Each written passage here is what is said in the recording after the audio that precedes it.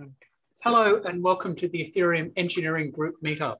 Today I've got Mikhail Kalinin and he's going to tell us all about the Eth1 Eth2 merge.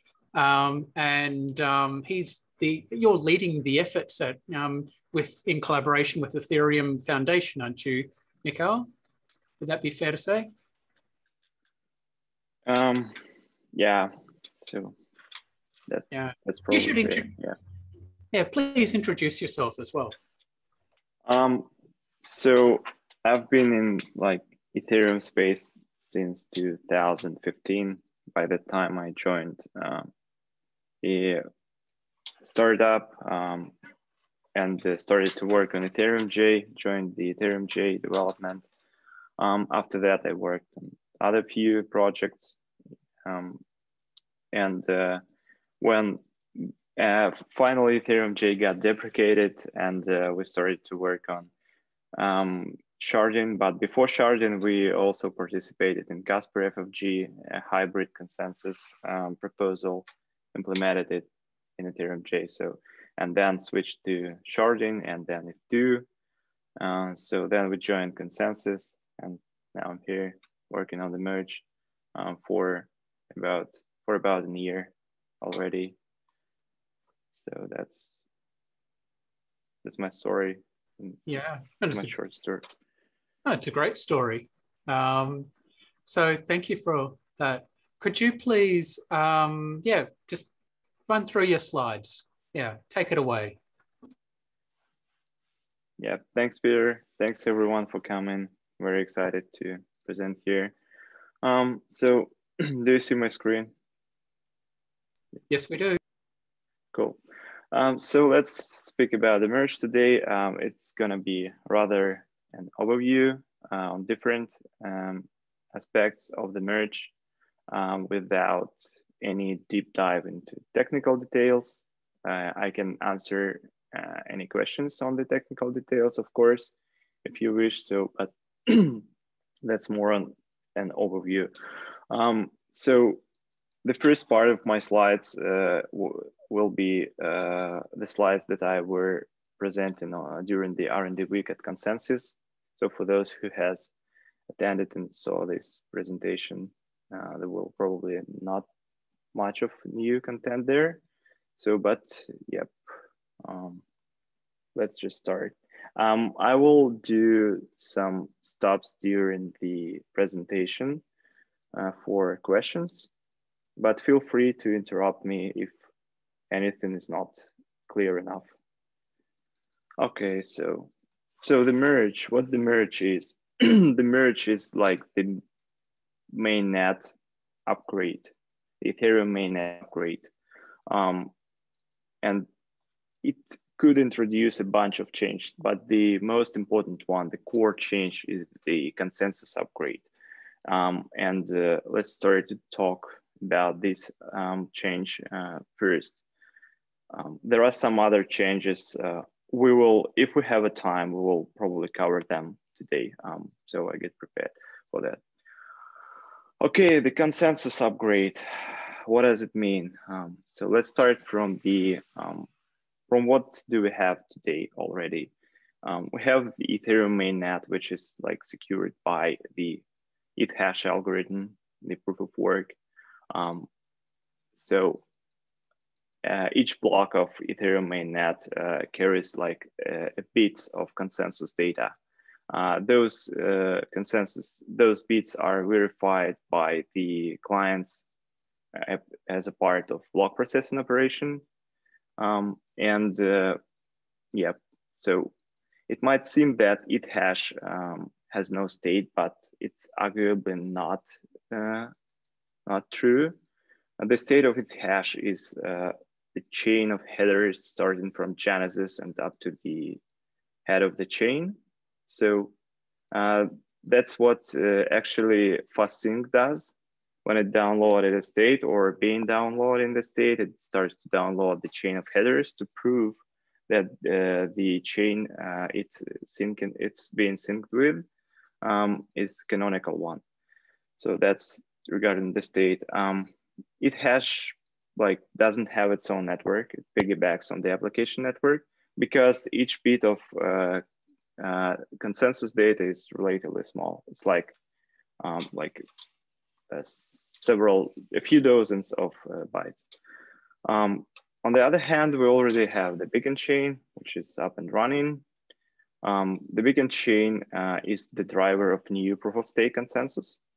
Currently, the beacon chain is in consensus with its own, so there is no payload there. And the beacon chain has like an explicit state, which is called the beacon state. The main entity of the beacon state is validators. It also carries the history, which is very handy. You may prove any block.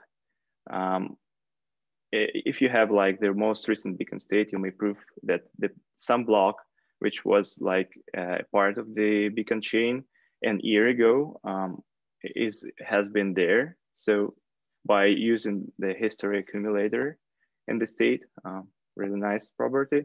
It maintains the randomness for its own needs first, but this randomness could be exposed to the application layer. We'll speak about it a bit. It maintains finality data, so which is really important too, a really important property of the new consensus. And it has its own network.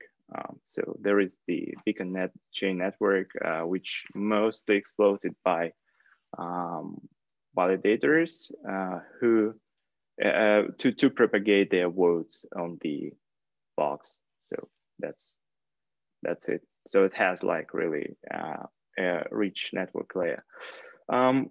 What properties does new consensus have with regard to the proof of work?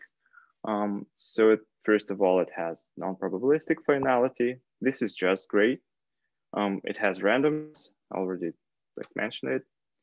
It comes with like lower issuance costs because there is no need to burn electricity and pay for electricity and for hardware amortization. So the issuance is really lower than for the proof of work. It has a bounded state.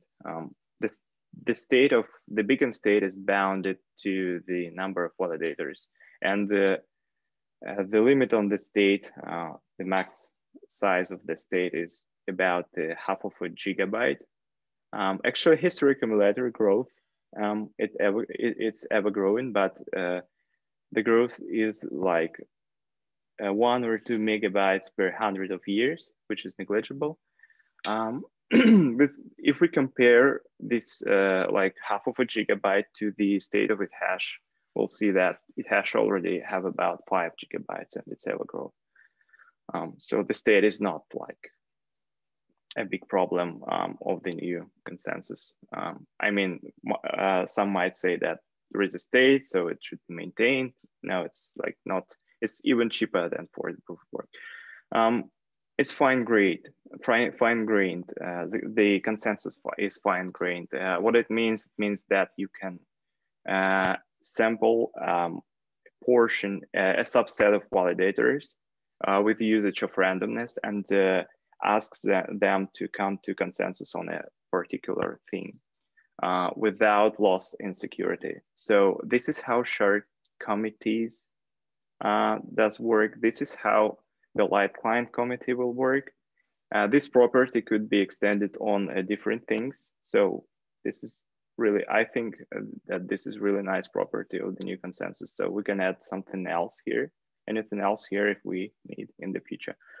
It's time bounded, meaning that there are strict time boundaries at which we can expect to get a block from the network. On the other hand, the problem is that the downside of this time bounding is like if you're not if you're not able to fire a block or attestation in time, it will either be discarded by the network or it will result in some losses for validator rewards. Everything above all these nice properties comes with the costs on the network layer.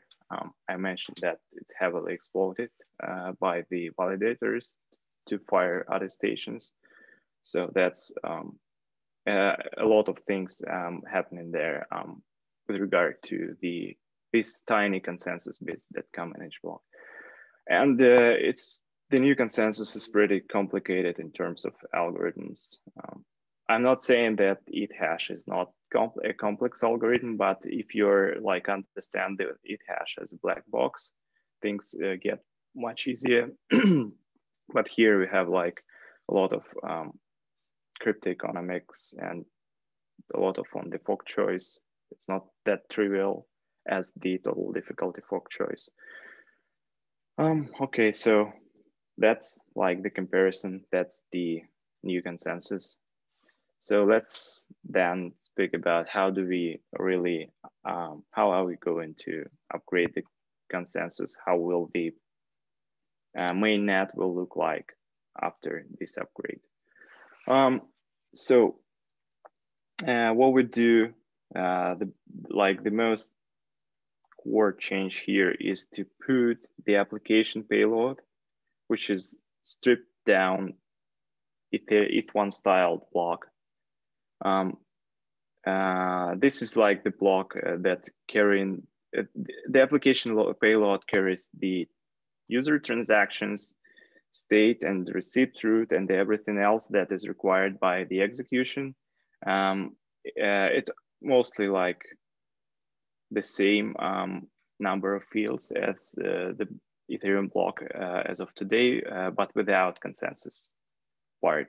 So it's included on the beacon chain. In every block, every beacon block producer produces this application payload and puts it in and includes it into its block. And this application payload validity and the execution validity becomes a validity rule of the beacon block, which means that if something bad happens here and transaction execution doesn't match the state route that is announced here, then the whole beacon block is invalidated. So that's about the beacon chain. The application chain retains, so it's not thrown away. There is a reason for that, a really strong reason. I will speak about it later. So the application chain is just mimicking the beacon chain, and each application payload can be turned into a block. So because this is actually a block without consensus data. And yeah, what application chain can't do since we do this upgrade, it can't say what is the head of the chain. Instead of that, the beacon chain, the consensus chain, dictates the head of the chain to the application layer. So that's like the change that we would like to do that we will do to make this consensus upgrade. So there is the application chain that is like managed by the consensus chain. Please do not be confused about these terms. Consensus chain and beacon chain are actually have the same meaning. And application chain and mainnet and application network and application layer is the continuation of the mainnet as of today, but driven by the beacon chain consensus. So yeah, beacon chain is responsible for the fork choice, which is the key thing to understand this scheme. If we add like shard data here on this picture, so we can see that the application payload and the application may have a native access may have a native access to data shards by reading the proof of stake state, the beacon state. One of these kind of applications are going to be rollups, and here we are like very close to the rollup centric roadmap. So this is how it works. Well, we'll see how the application layer will get this access a bit later. On the network side, not much of a change here, actually. So consensus and application network stays almost unchanged. Consensus network, the beacon chain network or the consensus network starts to propagate blocks with the application payload. Thus, we don't need this block gossip here. And actually, we can't do block gossip on the application layer anymore because it doesn't know if the block is valid or not. So everything regarding block gossip happens here. And regarding application blocks gossip also happens here. Application network will keep maintaining the history sync. This is the history block sync and receive sync, which are required by some of existing applications. And state sync will undergo some modifications, but it will be just driven by the consensus part, by the consensus fork choice, but the algorithms will likely stay the same. Also, application network will maintain transaction pool. This is for the purpose of creating new blocks. So the transaction pool will just remain the same. So that's all for network. So let's get to client, how the client evolve within this upgrade. So there will be two layers in the client. Actually, Ethereum mainnet client also has 2 layers, but they are not that decoupled as we see like in this setup. So the consensus part of the client will like listen to the blocks coming from the wire, will ask the application layer to insert the new application payload when the new block is coming, to insert and verify that the execution went correctly. And also it will ask to produce the new payload when there is a time to produce a new beacon block for the proposer. The fork choice events like finality, actually it's not the fork choice, it's Casper FFG, but anyway, and the change of the head of the chain will be communicated down to the application layer, so it can like change the head and finalize and do some garbage collection. Also, by inserting and like specifying new head, the application layer may maintain its own chain, the application chain. And what is really important, since the application chain remains the same, this is the important part for the JSON RPC to stay almost the same, because it's tightly coupled to the structure of the application chain, to the structure of the block, so forth. And the JSON RPC is important for a lot of infrastructure. So that's why it's important to keep the application chain in game, at least for the beginning. So for the consensus upgrade, it does make a lot of sense. What type of client will we probably see?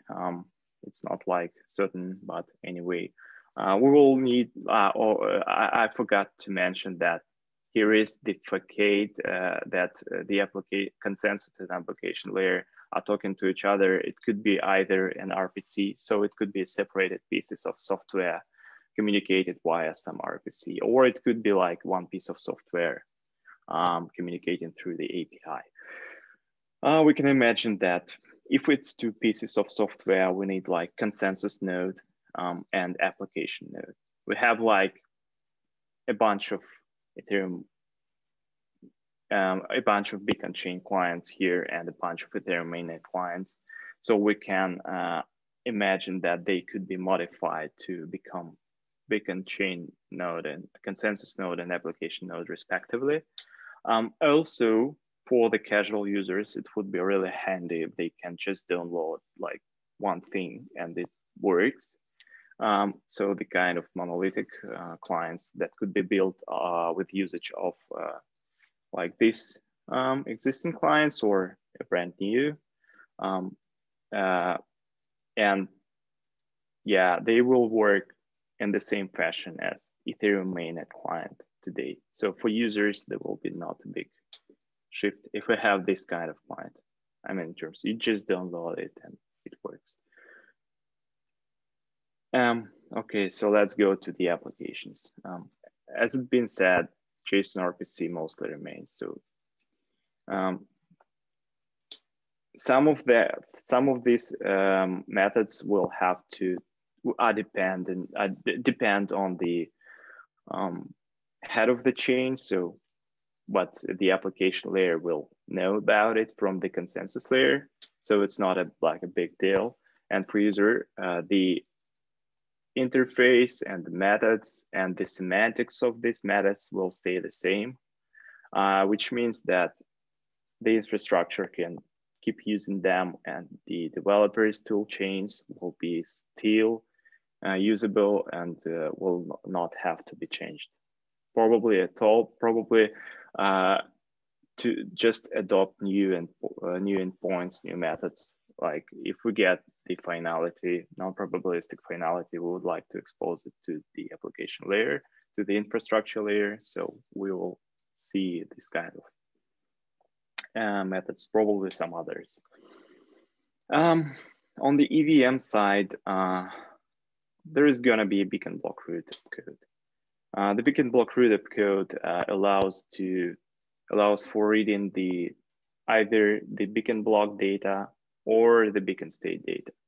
The beacon state is like linked to every beacon block, and due to the Merkleization properties of the beacon chain, there could be built a proof of some state data linked to the beacon block root.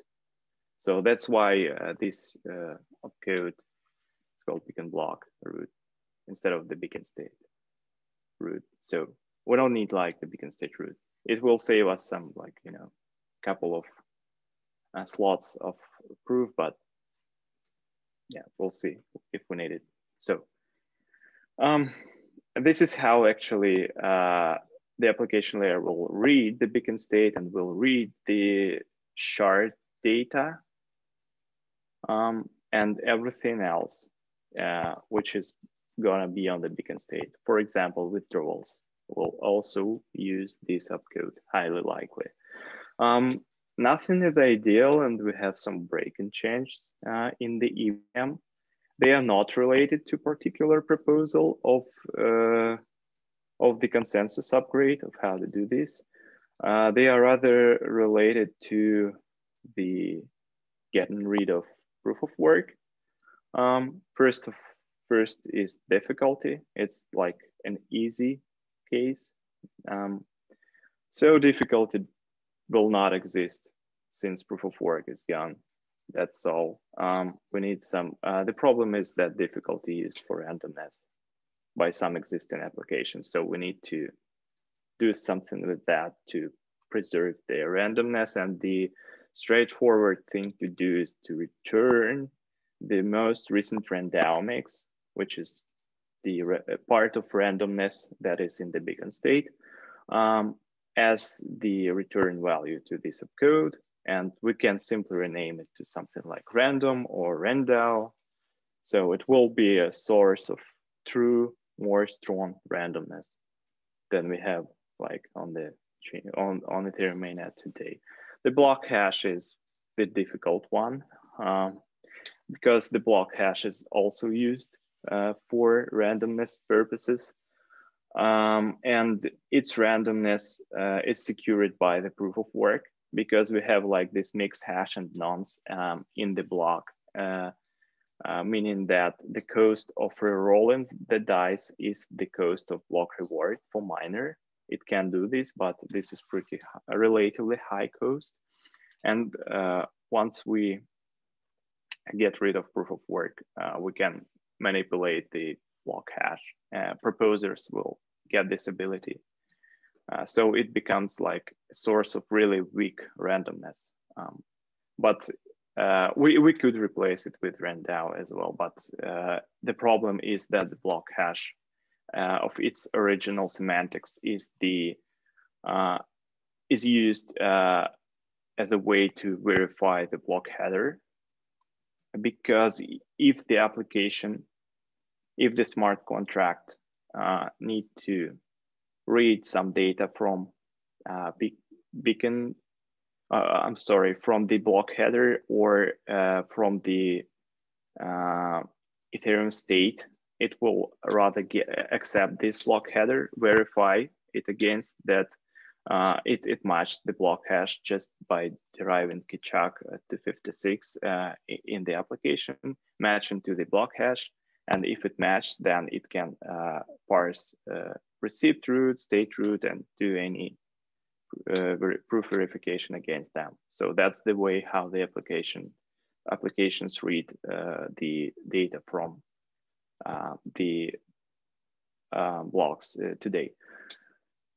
So we just, so it means that if we replace it with some randomness, it will break this header verification use case, but if we keep it the same, it will break the randomness use case. So both use cases are presented and exist in applications. So that's the problem here. And yeah, if anyone anyone uses this code in production for their smart contracts, just reach me out. Yep, we can discuss it, and that's an open question.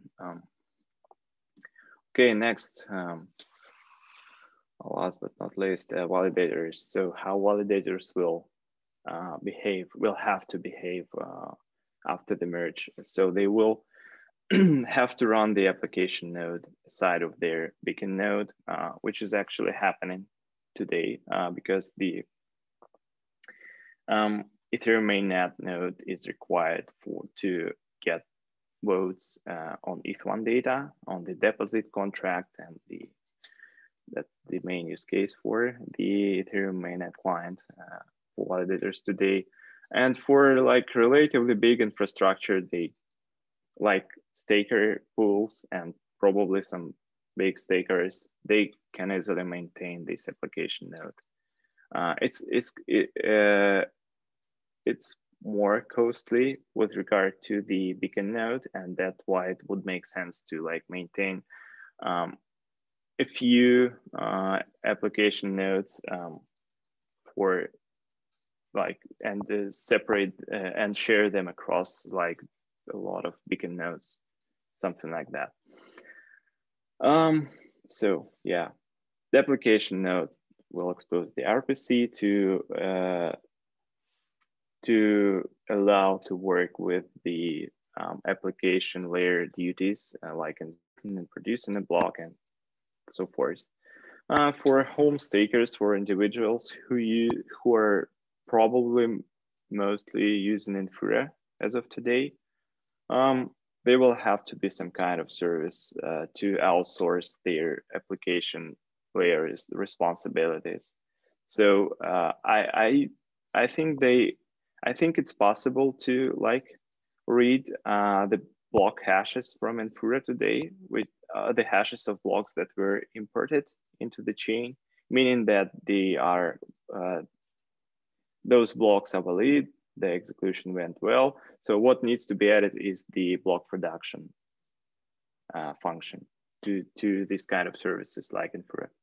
So they will just ask the service to produce a block for them, and then include this block into the beacon block and fire it away to the wire. So yeah, docking. Let's stop for questions here.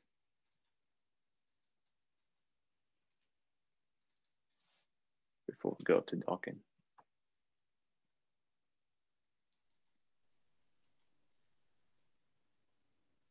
Hi, Mikhail. Very much a big question.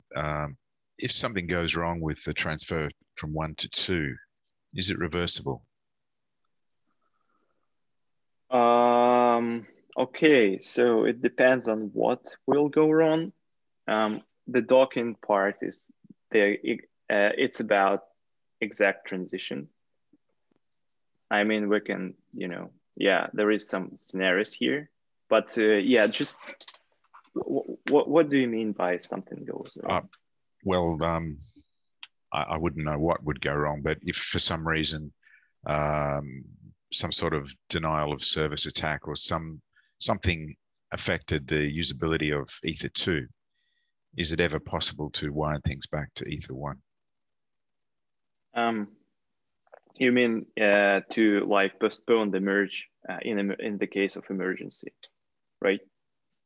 Perhaps not just postpone, but even after the merge, is Ether1 dead and gone, or is it possible to return if something goes wrong? I think it's an unlikely scenario to get back to.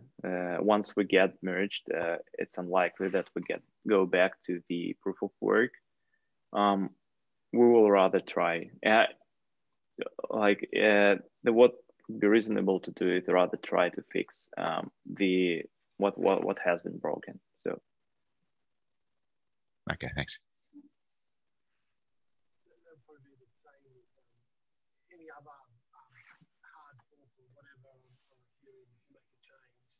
Okay, anything else?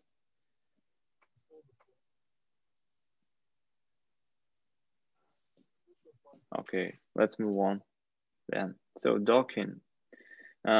Actually, the docking is like the docking procedure is the process of producing and finalizing the first proof of stake block on top of the last proof of work block, and all the preparations that should be done to make this happen. It comes with like two major problems. One of them is how to agree on the last proof of work block, how to do this in protocol. And the other one is more difficult, much more difficult, is how to incentivize miners to keep building and securing the chain up to the point of merge. So we'll try to cover both. First, agreeing on the block. So assuming that we are at the point of merge, we'll have some block candidates that could be used as like the last proof of work block, which means they match some transition conditions. We'll speak about these conditions later on the next slide, but some conditions and the multiple blocks do satisfy these conditions. So the general approach to these, to handle this would be as follows. So the proposer of the beacon chain block picks the proof of work block to his observation. The reasonable choice is the head of the chain, the head of the proof of work chain to his observation, picks and includes a reference to this block into the beacon block. Then the testers see that the reference of the proof of work block is included and start to attest, and they verify that the proof of work block that is referenced by the proposer is available and valid in terms of Ethereum mainnet validity, but without the checking the proof of work part. Actually, with checking the proof of work part, sorry.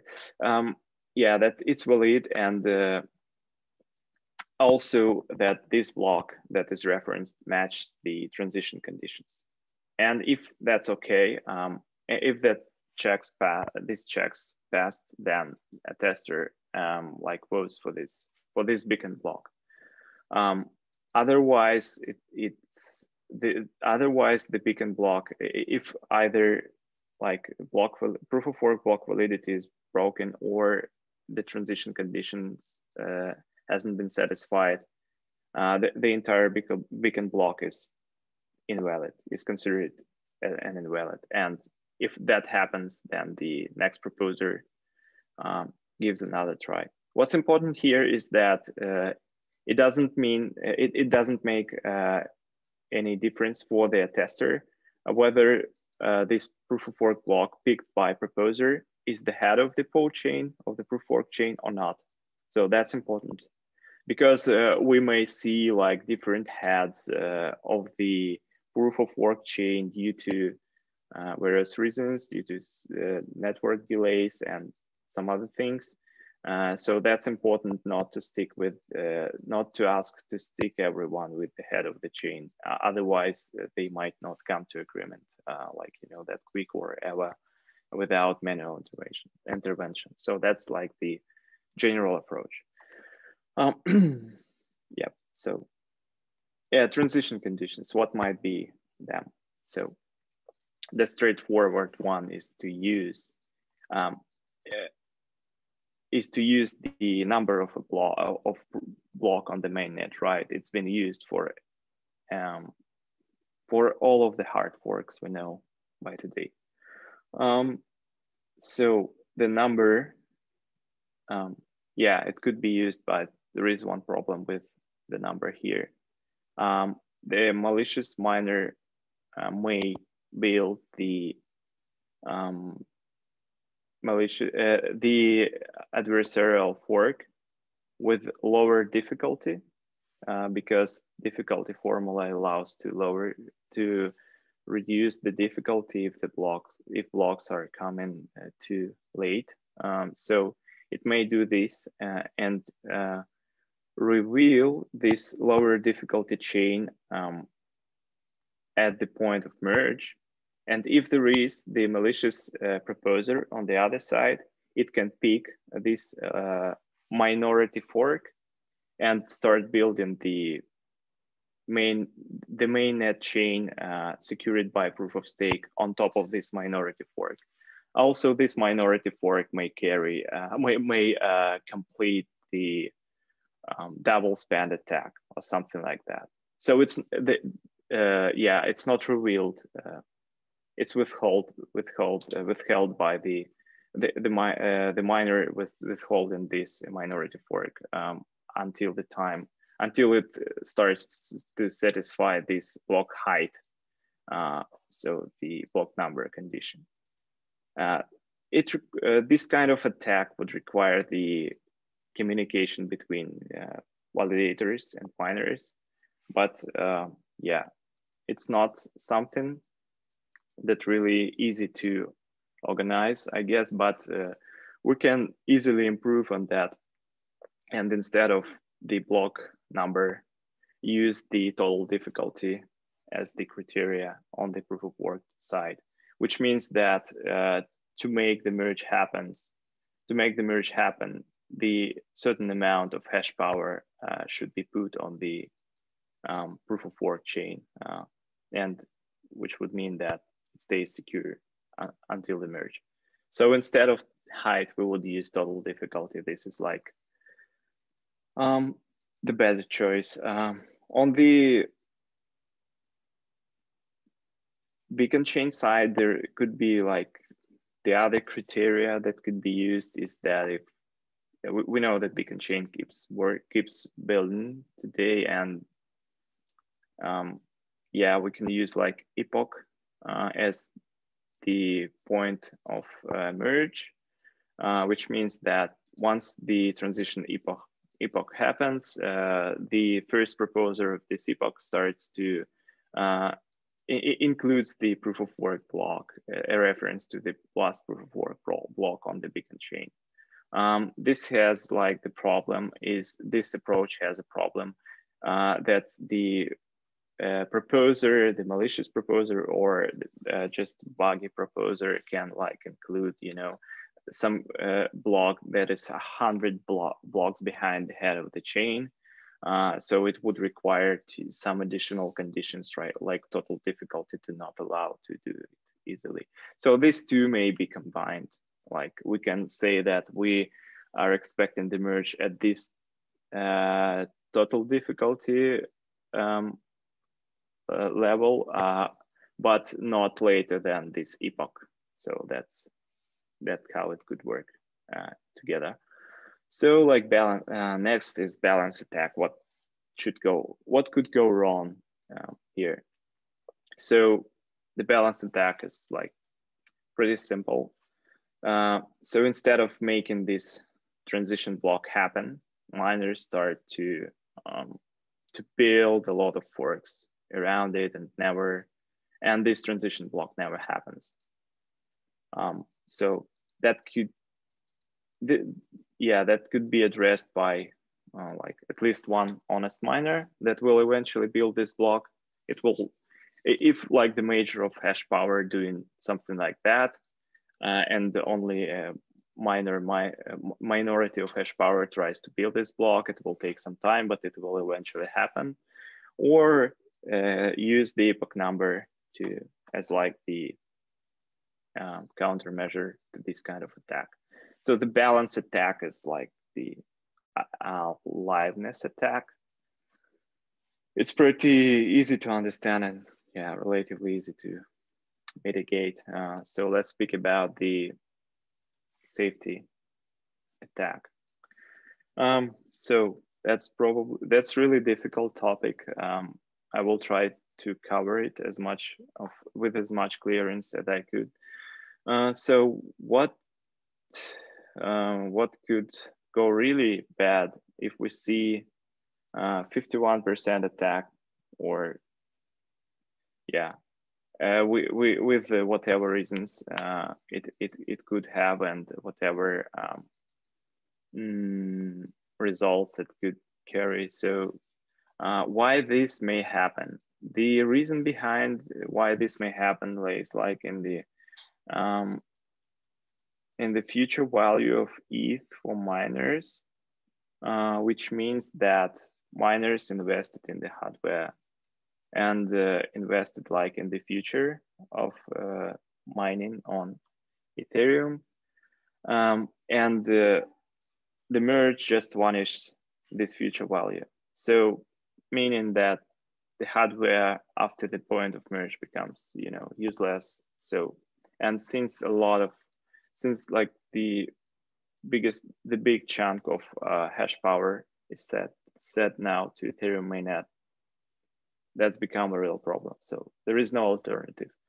And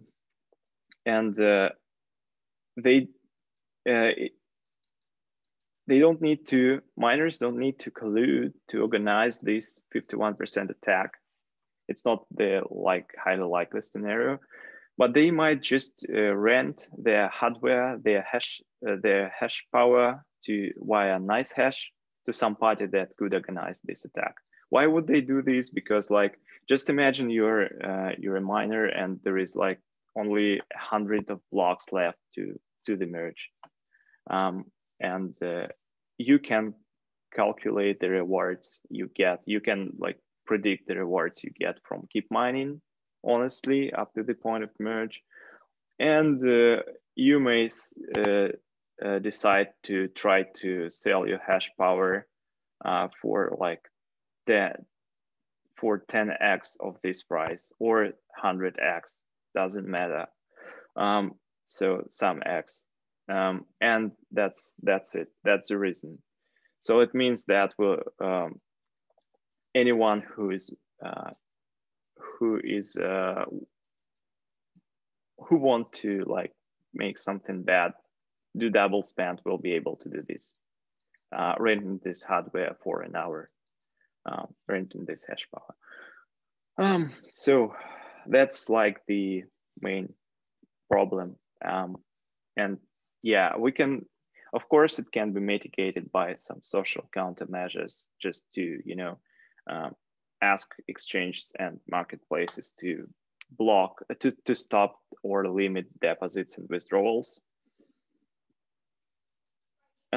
Also, someone can track the nice hash, and if see a lot of hash power there, it can be rent and sent back to Ethereum.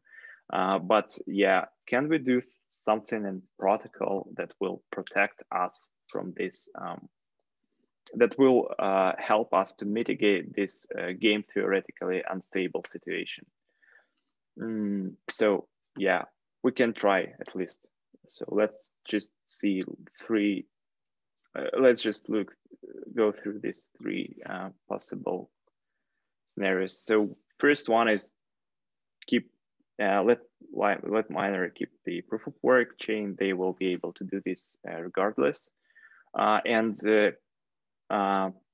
pay rewards for these blocks on the beacon chain, not on the beacon chain, but on the mainnet that is secured by the beacon chain, by the proof of stake. It could be done like by just, if some authorized party promised to pay these rewards out of its own pocket, like for example, Ethereum Foundation. The other way is to implement a kind of payment schema that will do this in a trustless fashion. So miner submits a block, the proof of work, if hash part is verified, and if block is like the part of the canonical chain, the rewards are just issued to the Coinbase of this block.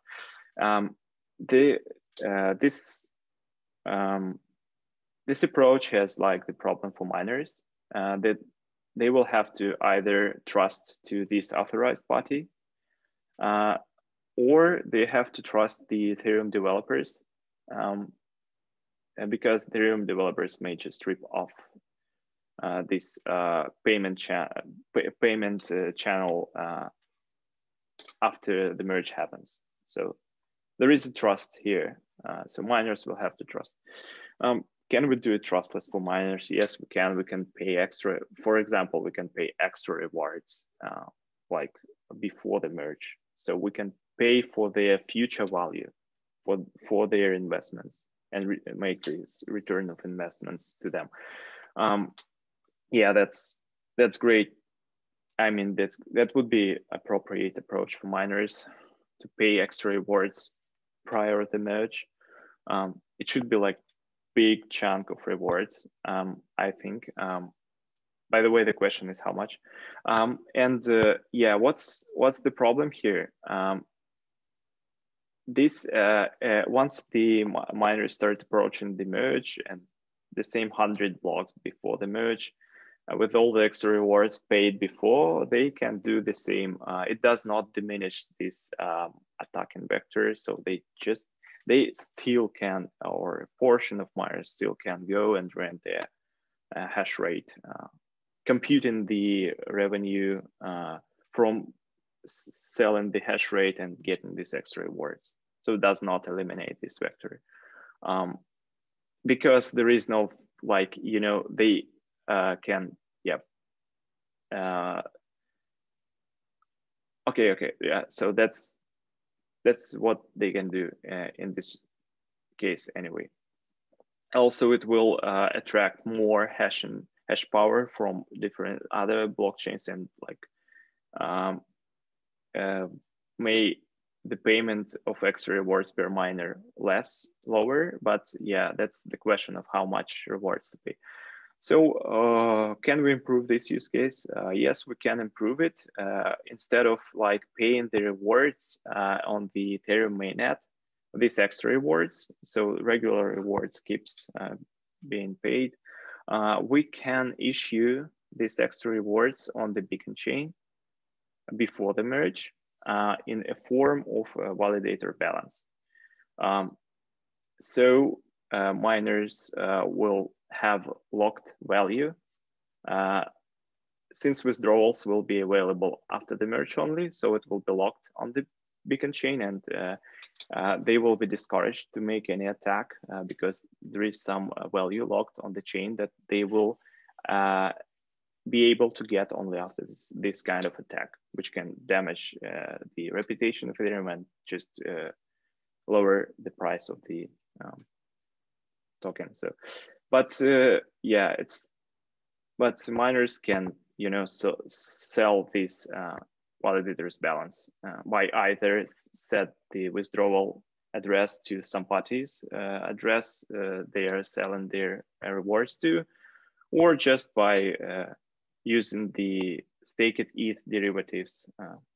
I've heard that there are already some of them in place. So they can sell it here before the merge and do the same thing. So, which means that there is no ideal solution. Yeah, it's very difficult to find the solution that works for both for the merge and for miners. And the other really big question is how much to pay. So really, we don't have this, the whole picture. We don't have this information, and we highly likely not have the information to compute how much to pay to miners with these extra rewards. So the best strategy seemed to be like just to communicate, to work with miners community to get to some points around this problem that will satisfy like all parties. Okay, so yeah, let's stop for questions here, and we have like a few minutes more probably to cover something else.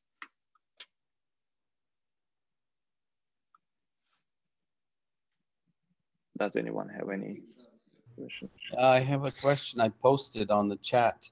This is Jordan. What motivates the miners to stick around to the very last block? Namely, it probably takes them some time to change over to another blockchain. So no matter how big this reward is, they may probably want to start somewhat earlier. Can this basically turn into a situation where we run out of miners little by little and it's getting very thin? Yeah, fair question. They may turn to other chains, but I don't think there is a place for all of the hash power that is on Ethereum as of today. So we will likely not see like this huge migration of hash power. And anyway, some of them will stay on the network because it will be more profitable to turn to the other one. That's it. So somebody will stay anyway. And do what? Start a fork afterwards, or? Yeah, that's the problem. That's the problem of this kind of attacks. So they may rent their hardware, their hash power. They may keep building the fork, yeah, afterwards, but it will not be Ethereum. It will not have the value of Ethereum. All the value will be on this proof of stake chain. Thank you. So probably there will be some value. I don't know. Actually, this is like, you know.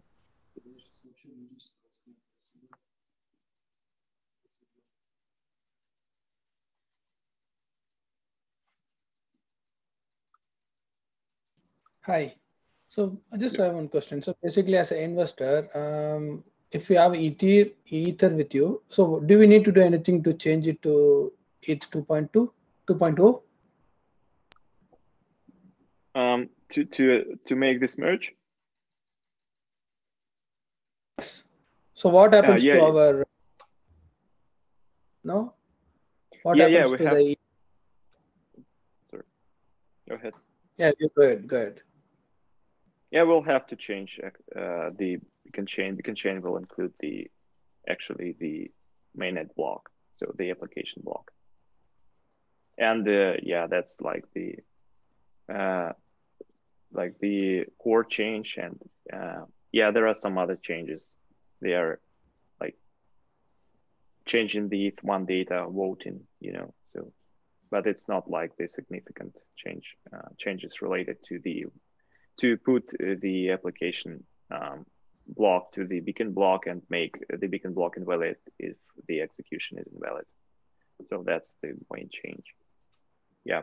Yeah, there is also a pull request to the Ethereum's Eth2 specs repository that has the spec for the merge, the beacon chain spec.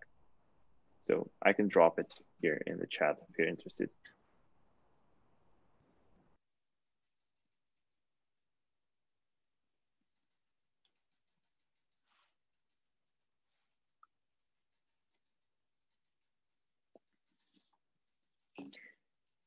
Yep, so if there are no questions, we can speak about the quick merge, which is the recent proposal by Vitalik.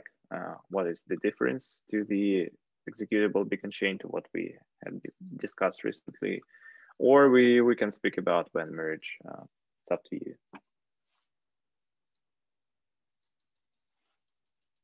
I think the quick merge sounds interesting. And, you know, I think just keep on going through your slides. I'm sure people will be able to stand around. Yeah, okay, cool. Thanks, Peter.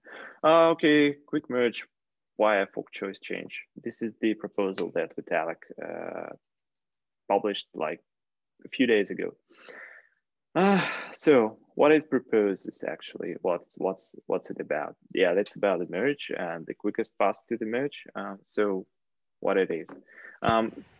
Test 1, 2, 3. Yep, I hear you. Oh, there it is, working finally. Cool. I'll go back to mute now. Okay. Yeah, the quick merge. The proof of stake part, yeah, we have like this consensus node and the application node in place. So let's just imagine this. So the consensus node, the beacon chain node, starts to build blocks with a placeholder for the proof of work block. It's for the application block. And once the total difficulty reaches the transition point, the point of transition on the proof of work side, the proposer of the beacon block just takes the entire block with the consensus part as well and embeds it into the beacon block. A tester starts, if a tester see that happened, they verify the total difficulty, they verify that block is available and valid from proof of work standpoint and from the execution standpoint, and starts building like proof of stake application blocks on top of it, like start building the beacon blocks that include the application blocks in them. So pretty much what we have been talked about, but simplified, and this proposal has the docking procedure described as well.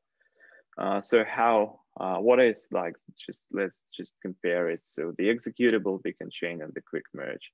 So executable beacon chain doesn't use the block structure. It's rather use the application payload, which is stripped down block. Vitalik's proposal is about to include the RLP encoded beacon application block. The reason behind this is to make the less changes on the application node side because it's used to work with RLP. So Eth1 data voting stays unchanged here for the quick merge. So we have this like 7 hours delay between deposits, between made deposits and deposits induced on the chain. So yeah, while we can executable beacon chain proposes to reduce this to follow distance to 1 block. So the deposits from the previous block will be included in the next one. It also, the executable beacon chain introduced like the new EVM of code, which is the beacon block root. There is no EVM changed in the quick merge, but the block hash and the difficulty problem still exist. It needs the key check to 56 on the beacon chain, which should not be a big deal, right? So, but we try to avoid this probably, I don't know.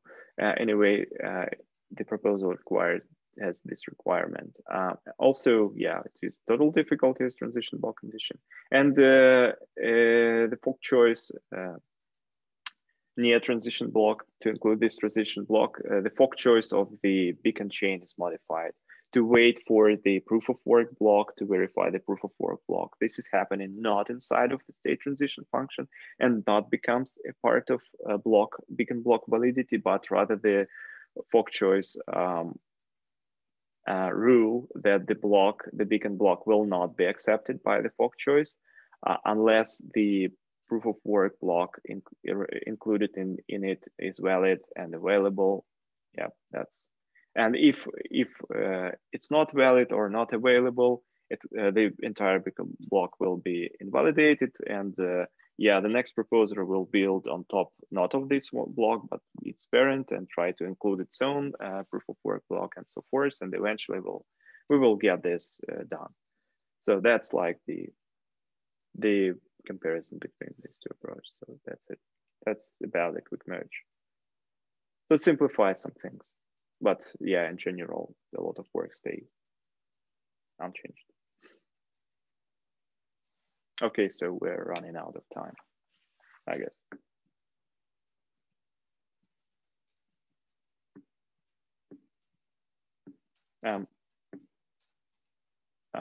Do we want to keep?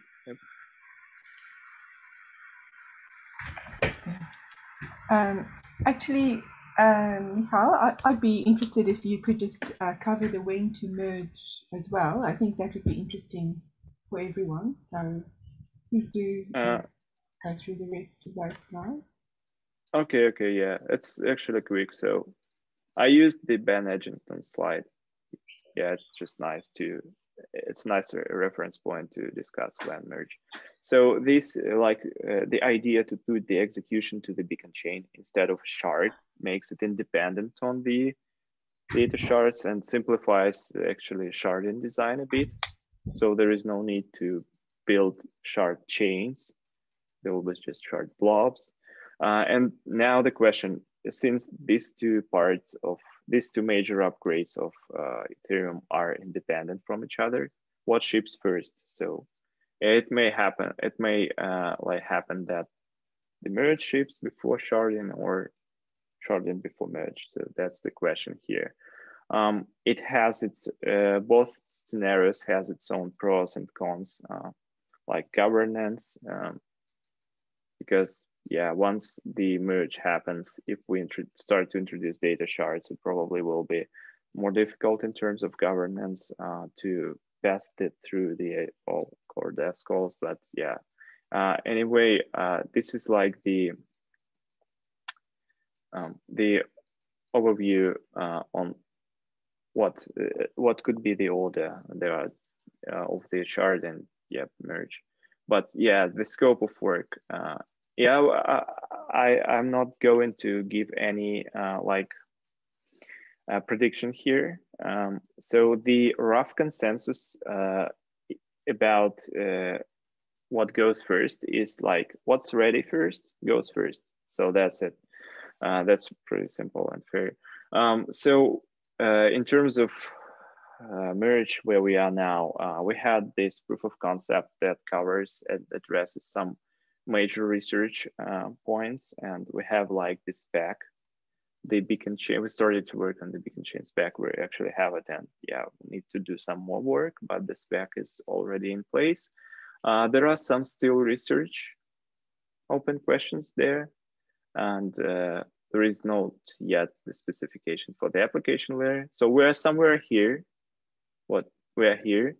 So next to finish the specs, get the implementations done, run the various kind of test nets, get the infrastructure prepared and tested as well. So if we want individual stakers to keep using services like Infura, it will have to implement this like block production feature. We should reach the community agreement and the miners agreement, and especially the miners part of community agreement on what we do near to the merge. We also have some evaluation criteria. So what would be the transaction throughput of a block after the merge? So it's important because the beacon chain is like a time restricted system. So if block takes too much time to execute, it could damage the consensus part. So yeah, we should build like a threat model. There is some kind of,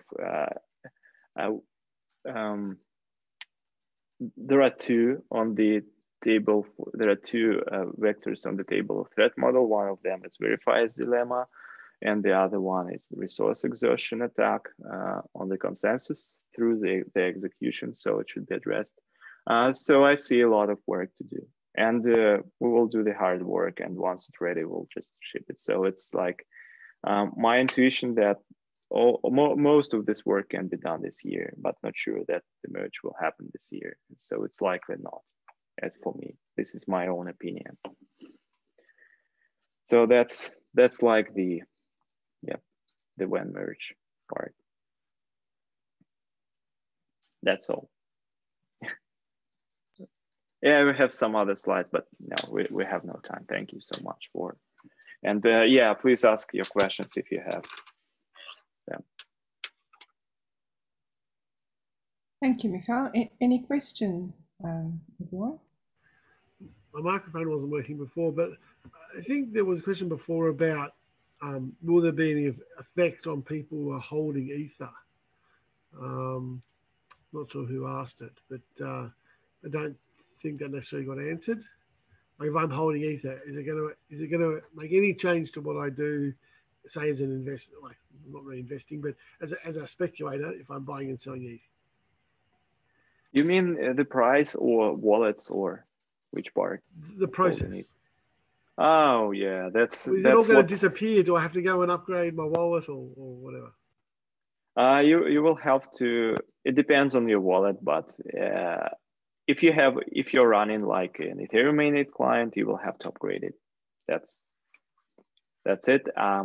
Yeah, but it should go smooth for most of the infrastructural part for wallets, and yeah.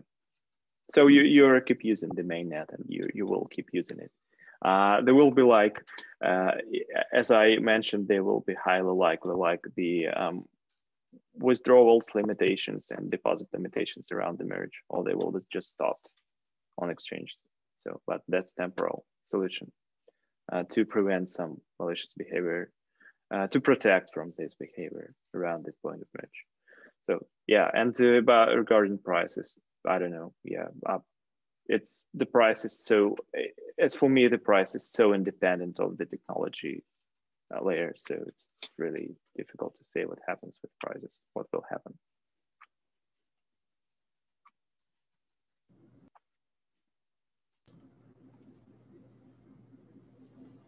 I had a question then, if no one has. I think yeah, thanks for also explaining the quick merge, Mikhail. In one of your earlier slides, I think early on, this is like really near the beginning. I wanted to check if I understood it right, that yeah, this maybe this one here. Yeah, I think we can do this one here, right? Is there a time, like in the quick merge, there was you know, a time when both systems were kind of running parallel, right? Because there's the placeholder, and I kind of thought that in the, you know, the normal merge proposal, it might be something like that.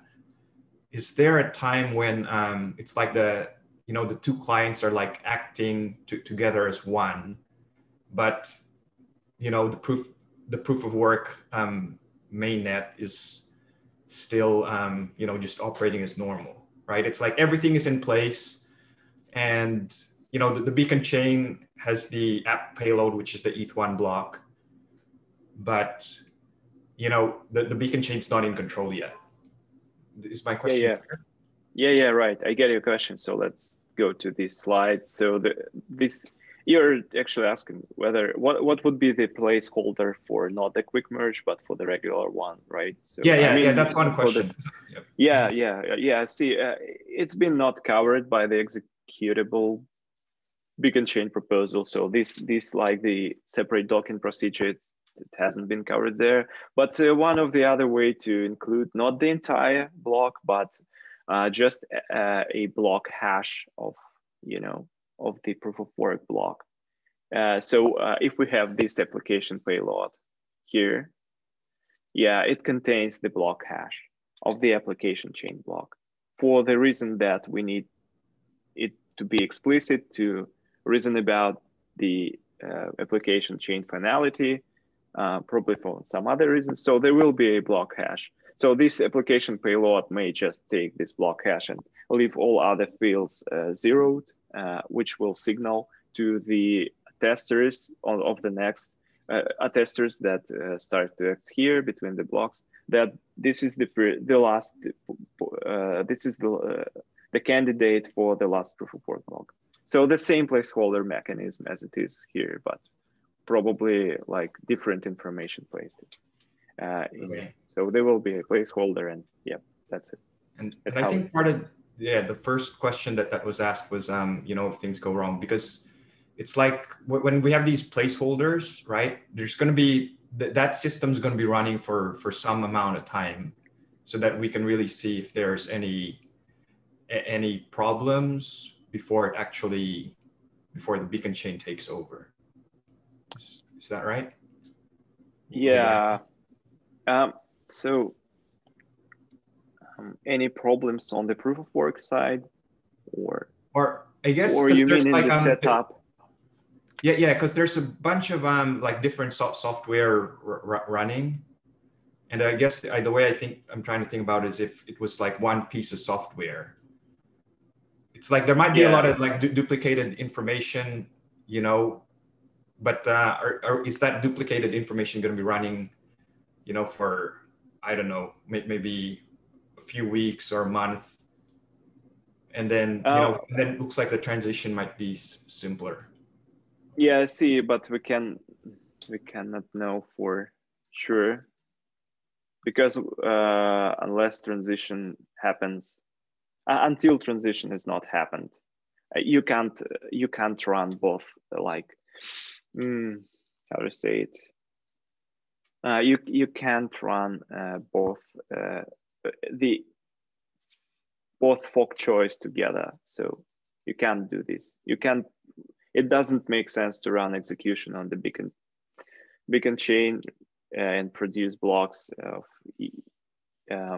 application blocks in parallel to the proof of work chain. So of course it will be tested. There will be a production like environment, production like testnet with huge amounts of data to test it through, and to test the docking procedure. I anticipate it will be tested like dozens of times, but yeah. So there is no, like, you know, solution that will you know, do this kind of backup for if something goes wrong. Right. So it just at one moment it will switch to the proof of stake and goes from there. That's how it's gonna happen. And it seems there is no other way. So okay, yeah. thanks.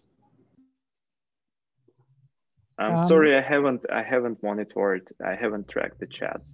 So if anything else there, just ask it directly. Okay. Yeah, so Crypto Chick, do you want to just ask it out loud?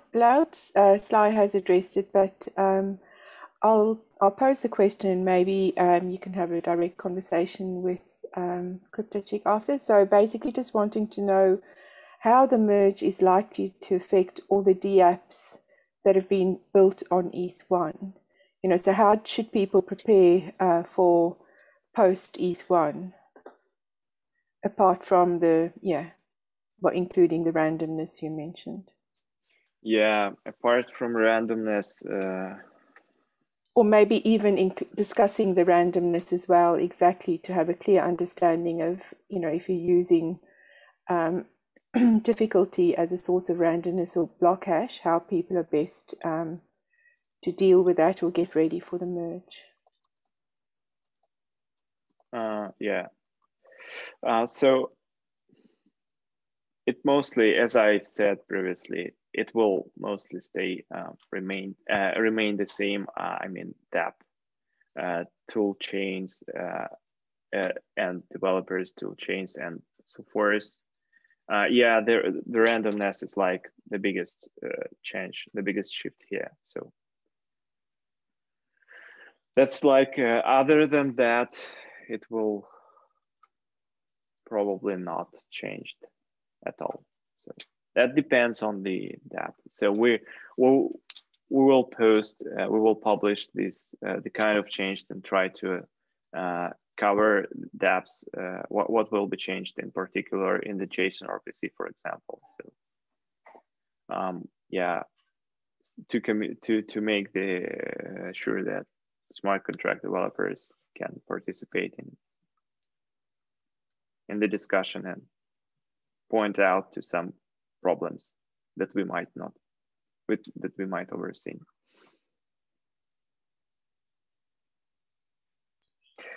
Yeah, the question from Sly is, yeah, we can insert RenDAO into the block and make it a part of a block hash, but the reason is that you can change the coin base, or you can create like 10 blocks with different coin bases and pick whatever.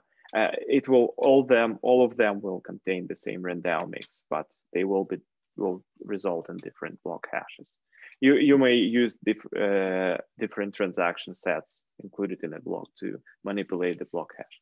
So yeah, the proof of work nonce is computed after the block is assembled, and yeah, it uses the hash of assembled block to compute the nonce.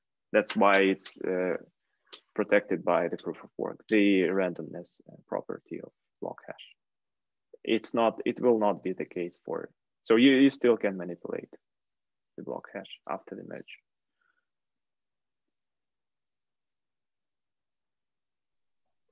Could I ask a question? Yep, sure.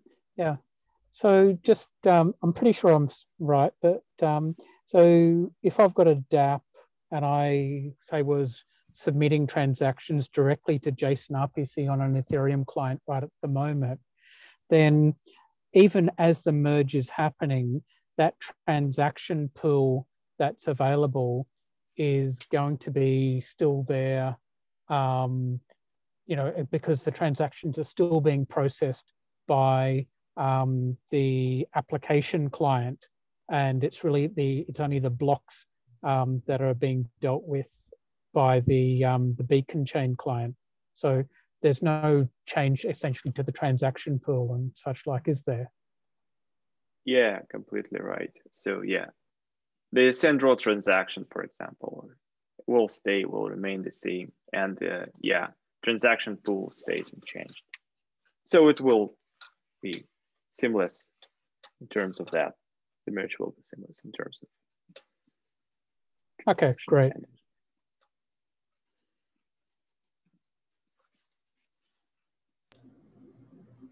So maybe if we've, oh, sorry, go ahead. No, you can go ahead. Sure. Yeah, I was going to say if there were no more questions, let's flip to the last slide, but it sounds like there's another question. Oh, just might be a quick one.